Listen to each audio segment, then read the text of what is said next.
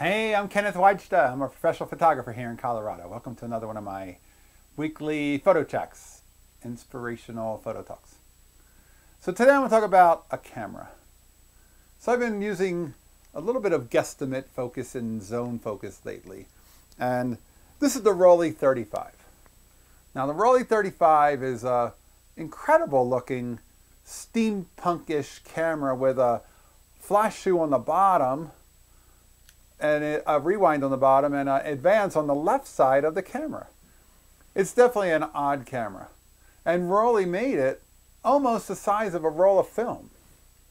They wanted to see how small they could make it. You can only close the shutter after you advance the film.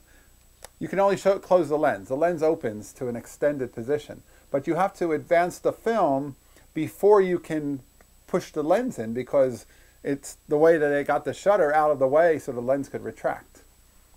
And this is a great camera, and I really like using it. And I've been doing more with zone focusing, where I'll just set the camera at 12 feet. And I know if I'm shooting outside at f11 or f8 with a 40 millimeter 3.5 lens, a Tessar lens, I know that everything from about 5 or 6 feet to infinity will be in focus. And I like that. I like having that, so that sometimes with a rangefinder focus, you are always double checking. And this you can't. This makes you have to trust that zone focusing and guess focusing is going to work. So if I'm going to go out and shoot, if I were shooting the camera, it's only 4 feet away, 5 feet away. I can just put this on 5 feet and shoot, and I get that photo. And I can guess that, and it just needs to be close enough. It doesn't have to be pinpoint precise, because there is some depth of field with this camera if you're not shooting wide open, especially. But this camera, all of the Rolleis were made for right-eyed users. But I'm left-eyed, and it's got a great big viewfinder, but I cannot see out of my right eye while I have it to my eye, unless I shoot a vertical. But I like keeping the other eye open when I shoot, and the Rollei 35 is a great small pocketable camera that works great for zone focus and shooting on the quick. But it doesn't work so great for a left-eyed person. There was another one they put out, and it was the LED. Now this is considered a lowly camera. It's got LED lights in it. It's called the Rollei 35 LED.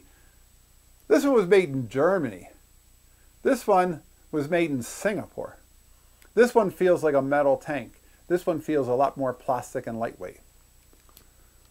But this one has the viewfinder much further over. I can look into the lens, I can look into the viewfinder with my left eye and still see out of this eye. They moved the viewfinder. That works good for a person like me who's left-eyed, because I'm always fighting. They would always design Leicas and Rolleiflexes, and only SLRs had it in the center. But they'd always, include that viewfinder on the far left edge. And it's a lot easier for left-eyed people to have the viewfinder further over. So I've been using this more than that one. And that's because it works better for the way I shoot. This one has a Triatar lens, which maybe isn't as good as the sonar in really high-end Rollei. This one has the Tessar. I think they're all equivalent. I find that the results I get from either of those is about the same. And I'm just looking to photograph street and snapshots. You start to use the sonar lens, that ends up being more critical when you're shooting wide open. And you want to get corners sharp. And those extra elements in the lens help you get those corners all to be sharp. But if you're shooting at f8 or f11, and you're walking around with this is a point and shoot camera at that point. If you set this for 12 feet, anything you point at, that's going to be in focus. And for me, if I'm doing street with a black and white film camera, this is the kind of thing I want for quickness and speed, to have that ability to just pick it up and point and shoot. And because it has the left-eye viewfinder, almost left-eyed, it's a little bit off the center, but because it has a viewfinder that I can use, that makes it much more enjoyable for me to be able to see through it on the quick. And actually, I think this has a better viewfinder. This one has a more larger viewfinder. If I look through this, it's a much larger viewfinder. So it's got maybe a higher magnification. This one is lesser, but I can see the whole frame with glasses on this one. So this is the kind of a camera, if you find the Rollei 35B, or the B35 they later named it, or if you find the 35 LED, these are good ones to pick up because a lot of people are only looking for that, pardon me, are only looking for that Rollei 35 with the sonar lens made in Germany. They don't want the Singapore ones. If you do find one, look for one that's not dented. This one is in really clean shape and not dented. This one is in really clean shape and not dented. A lot of times you see them, you'll see big dents in them because if you drop them or hit a doorway, the metal bends really easily on these. But they're great little cameras. They're definitely sort of steampunkish.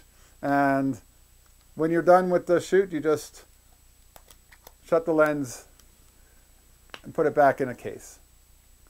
The one nice thing about the other Rollei is this one has shutter speeds on the back of the aperture ring or behind the lens. And this one only has bulb and then 30 to a 500. It doesn't have speeds below a 30th. But I don't typically shoot below a 30th. So that's okay with me for what I'm doing. I'm typically not shooting this inside at night because of a 3.5 lens.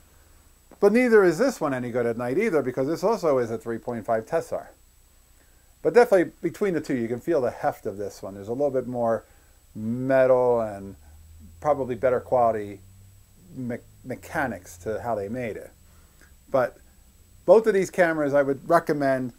Definitely look for the ones that are not the one that everybody else is looking for, especially that Rollei 35 from Germany with the sonar lens, which I think is at 2.8.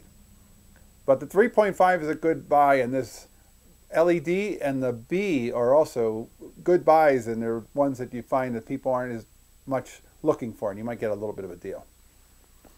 All right, that's today's photography talk, a little Rollei pocket camera chat. Hey, if you're enjoying these, hit the subscribe button. If you can support, hit the Patreon. If you can use some swag, there's a hat and a shirt with your name on it that says, "Here's the good light." I'll be back next week. We'll talk photography. As always, here's the good light.